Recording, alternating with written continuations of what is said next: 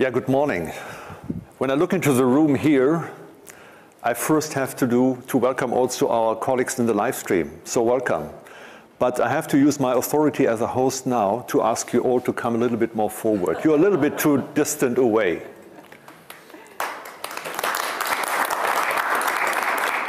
Well, actually, that means you have to move. There's also that 2 tables. How many invitations do you need? Yeah. Because later, when we have a panel discussion, it looks a little bit awkward when we speak to the back of the room and also to some people in front of the room. So, okay, thank you for coming in. I will keep it very brief and short, because first, I would like to welcome you here at GND.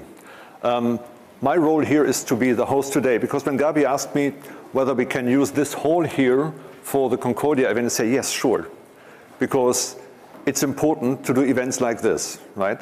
But I want to give you a little orientation on where you are. You see that little black and white pictures here in the room. Of course, you in the live stream, you can't see that right now. But this is what we call Hall 6. Hall 6 was the hall where we printed the euro a few years back. So a security product, which is still existing today, but in today's world, we see many other different products when it comes to payment, right? You have digital payment means, you have everything. And that probably stands for the company here, right? Because we come from physical products and creating confidence in these areas. But today in this campus here, we have 2,200 people, and practically half of it are in R&D, engineering, or IT. So we have crypto laboratories here. So we develop high secure code. And we actually produce products for making the world a bit more secure. When you have an Apple device like an iPhone, and you saw the recent announcement of the iPhone 14, I think the reason why Apple can connect the watch, the iPhone, and the tablet is not because of developments in Cupertino, but because of developments here. Things created in Munich on this compound here. And it's actually pretty cool.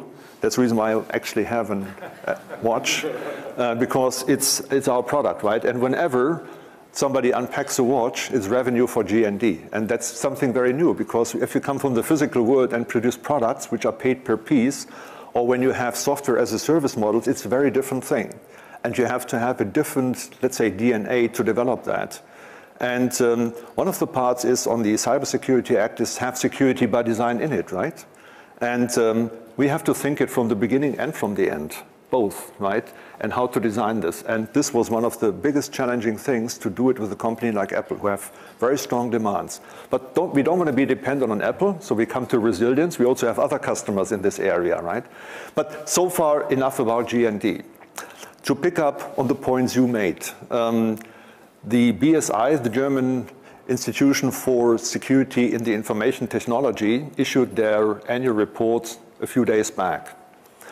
And the report was not showing good news, right? Because the world is getting more digital, but also the profile for threats are increasing tremendously. And it's no wonder, because the world is getting more digital, more connected. And at the same time, we have a lot of geopolitical issues at the moment. They don't really help to make the world more secure. And that's the reason, actually, why I like it so much that we have events like this here, because in my other role, next to being the CEO of GND, I do a lot of other work in order to bring people together to help to make structures more secure, right? And bringing companies and providers of security technology together is something very important, in particular for Europe. And probably ending with a quote we heard yesterday, Gabi, we were at the same event, where Ambassador Ischinger of the Munich Security Conference spoke and said, well, in Europe, and we are all from Europe, right? In Europe, we have to understand that we have small countries, and they understand that they are small, maybe the Netherlands, and other countries which haven't understood that they are small too. Because if you look at Germany, Germany spends a lot of money in R&D and technology. Maybe we are big in Europe, but on a global scale, we are small.